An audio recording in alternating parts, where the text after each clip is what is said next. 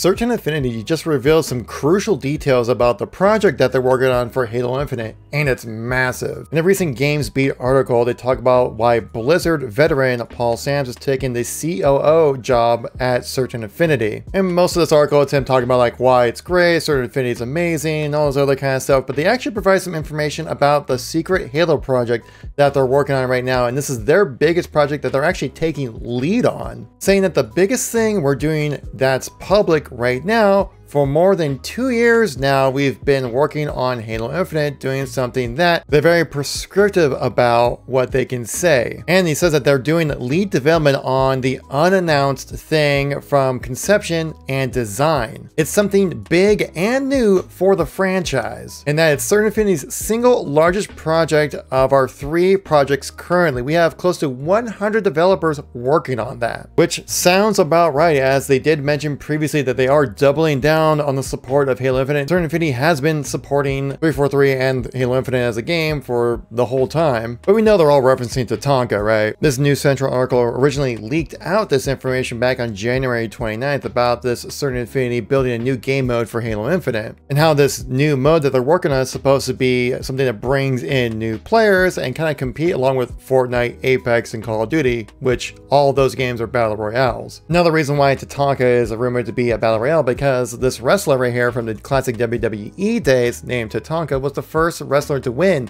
the Battle Royale in WWE, with recent leaks suggesting that it will have your standard kind of Battle Royale experience with triples, quads, and they say a third-person test mode, and also some free-for-all version would just be like solo queue Battle Royale mode for Halo, which would be pretty awesome. This other Tatanka leak suggests different types of gameplay mechanics like a downstate, they have a drop sequence, gear cache, these different objectives called operations, which was a capture, a destroy, a horde, and a supply run, with also storm bounties, weapon upgrades, and things like that. Also, in Certain Affinity says they have over 100 people working on the project. It makes you kind of think, okay, what does it take to really run a battle royale? Well, Raven Software, who is currently the main developers of the battle royale for Warzone, currently have a total of 350 employees as of 2021. And yeah, Infinity Ward creates the entire game mode, but Raven Software really run the whole show when it comes to creating the Battle Royale experience. So with 100 plus employees working on this secret mode, it's going to be something really big for Halo Infinite, and I would be shocked if it's not a Battle Royale.